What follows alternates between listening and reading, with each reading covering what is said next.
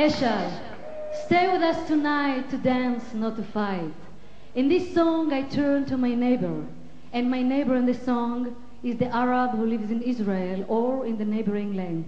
And I ask him, let's talk music, no words.